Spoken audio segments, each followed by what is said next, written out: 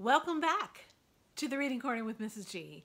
For more great stories, subscribe here. Are you ready for another great story? This one is called Library Mouse, A Friend's Tale. It's about a boy and a mouse who write stories. Library Mouse, A Friend's Tale. And it has great pictures. Sam was a library mouse. He lived in a little hole in the wall behind the children's reference books. Sam loved to read, and he loved to write too. Everyone loved his little books, but Sam was very shy, and no one at the library had ever met him. Once a week, the children at the library met for Writers and Illustrators Club. For our next project, said Mrs. Forrester, the librarian, I would like all of the boys and girls to work with a partner. One of you will be the author, and the other one will be the illustrator. The author is the one who writes the stories, the illustrator is the one who makes the pictures. You will find out how teamwork can make a great book. At the end of the meeting, there was one child left standing by himself. Don't worry, Tom, said Mrs. Forrester. I'd be happy to work with you.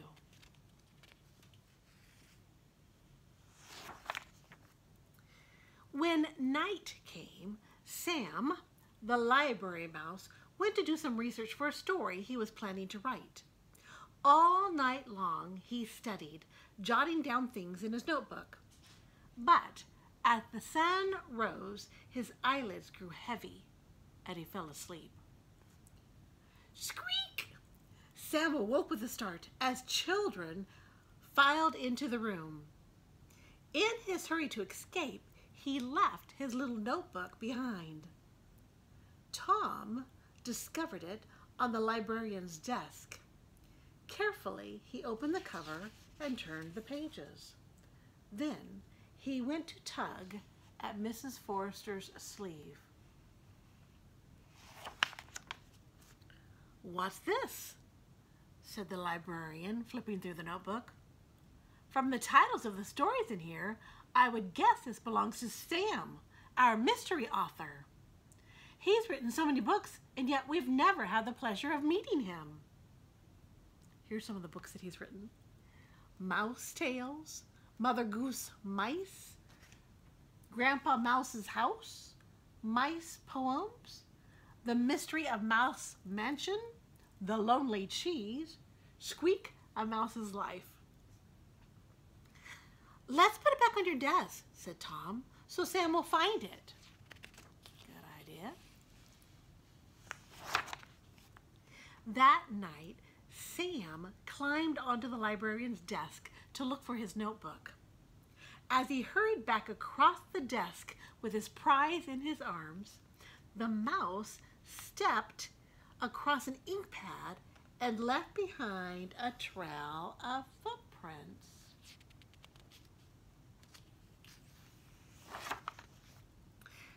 Good morning, Mrs. Forrester said to Tom when he arrived early the next day. Did you bring some ideas for a story we can work on together? Not yet, said Tom. Then he noticed the inky marks on the librarian's desk and saw that Sam's notebook was gone. Impossible, he thought. When he was sure no one was looking, Tom got down on his hands and knees. He peered beneath the library shelves and around the baseboards, not quite certain what he was looking for. Suddenly, he saw a little hole in the wall. Now he knew why Sam always seemed to write about mice. Tom tore a piece of cheese from the snack he had brought, and he left it by the opening. Oh no, Sam cried when he stepped out of his hole that night and saw the cheese. Who could have left it? He wondered. What do they want? Sam thought it might be best to leave the cheese alone and pretend he had never seen it.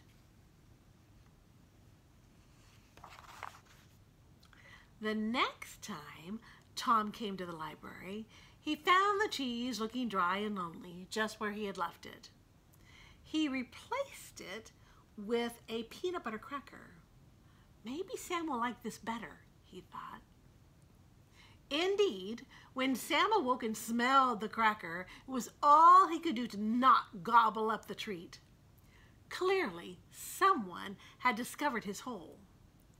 Sam hoped that if he ignored the food, whoever it was would go away and forget about him.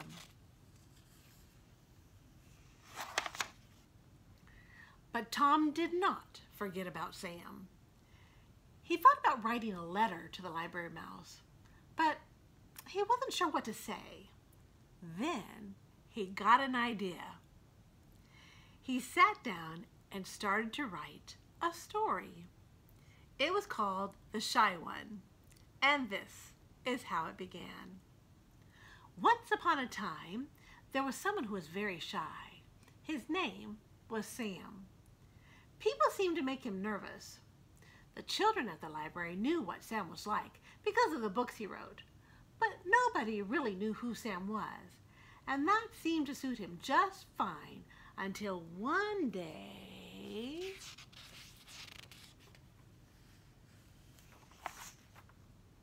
When he finished writing, Tom folded up the paper and left it just outside the little hole in the wall. That night, Sam read the story from beginning to end. Tom had discovered the one thing Sam could not resist, a story. Sam grinned. He remembered Tom as a regular at the library. "I've got an idea," he said to himself, then went into his hole and got to work. What do you think he's going to do? When Tom arrived later that week for Writers and Illustrators Club, he felt a little guilty.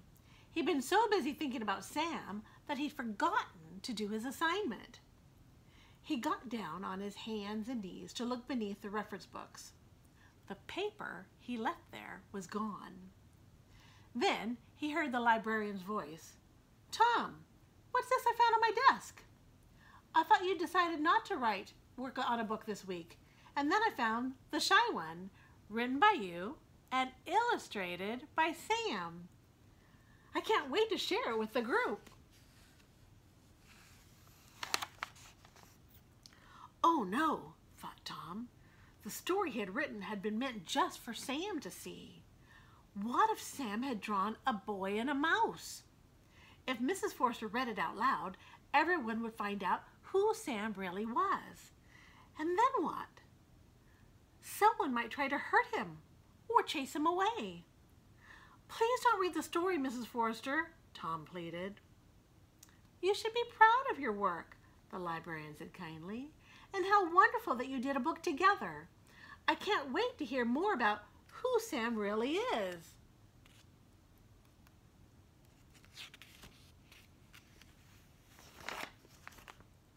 When everyone was seated, Mrs. Forster held up the little book.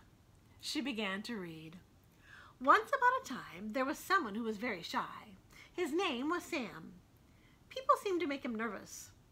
The children at the library knew what Sam was like because of the books he wrote, but nobody really knew who Sam was, and that seemed to suit him just fine, until one day someone discovered Sam's secret.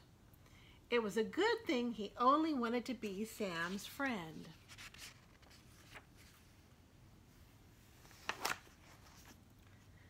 Mrs. Forster read the story from beginning to end, and Tom was amazed to see the pictures that Sam had drawn. The illustrations showed 2 mice instead of 1, and one of them was named Tom. "So tell us," said Mrs. Forster, "just who is this Sam who writes so many of our books? I just have to ask, is it you?" "Oh no," answered Tom with a shy smile. "I just wrote the story. Sam is real, but he likes his privacy, So that's all I'm going to say. A friend knows how to keep a secret. This is what he wrote. Come on, Sam said to Tom. Let's do it together.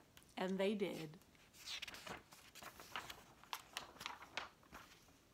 When the library was ready to close and Tom was sure that no one was watching, he bent to place something on the floor beneath the children's reference books. Sam awoke that night to find a note outside his hole. Thanks, partner. Great work. Your friend, Tom. Sam sat down at his desk. He had an idea for his own story about friends. He couldn't wait for Tom to read it, and maybe this time his new friend would draw the pictures. What a great idea. So maybe it's your turn to write a story and have someone draw the pictures, or you draw the pictures and have someone write the story, or you do both. Write the story and draw the pictures. Have fun writing your own story. We'll see you next time in the Reading Corner with Mrs. G.